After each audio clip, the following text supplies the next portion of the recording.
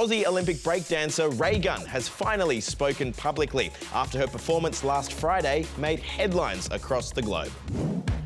Yep, you've probably noticed that this week has been a Raygun frenzy. Australian breakdancer Rachel Gunn, aka Raygun. Raygun. Raygun. Raygun. Wow, Raygun. Raygun.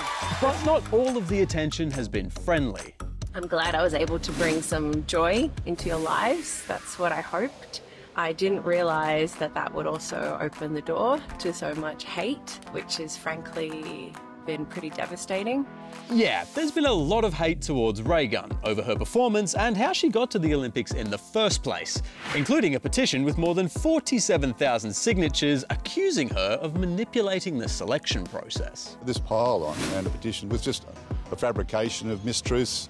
The Australian Olympic Committee says that Raygun's selection was legitimate, having won the Oceania qualifying event last October. Raygun 2-1. The petition has since been taken down, while Raygun says she did her best and has now asked for privacy. I did take it very seriously. I worked my butt off. Everyone has been through a lot as a result of this, so I ask you to please respect their privacy. Taylor Swift has returned to the stage for the first time since her cancelled Vienna shows. 3 concerts were cancelled there after a possible security threat, but now she's back in action in London and fans couldn't be happier. We are so excited. We've had these tickets for over a year now. It's actually unbelievably exciting. Yes. Well, the competition to become the very first Australian-built moon rover is heating up.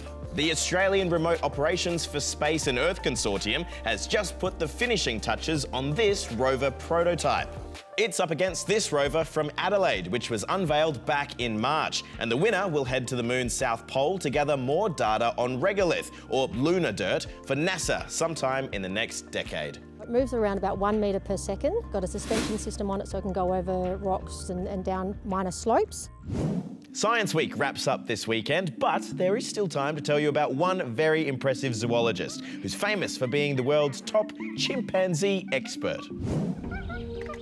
Jane Goodall always loved animals. When she was a little girl, she was given a toy chimpanzee named Jubilee, and she took it with her everywhere. She read Tarzan and Dr. Dolittle and dreamed of going to Africa. It finally came true in 1957 when Jane went to visit her friend who lived on a farm in Kenya. While she was there, she met a famous paleoanthropologist, Dr. Lewis Seymour Bassett Leakey. He was impressed by Jane's passion and arranged for her to go to the Gombe Stream Game Reserve to study chimpanzees. She observed behaviour that no one else had seen before, like hunting for meat and using and even making tools. Eventually, her focus shifted from research to conservation. My mission today, the reason I keep going, age 90, is because if we lose hope, we do nothing. We don't want to bring children into a world where from the very beginning they believe everything's hopeless. If we get together, if we roll up our sleeves and take action, there is hope for the future of the planet. Now it's time for a part of the show called The Times. They may or may not be a-changing.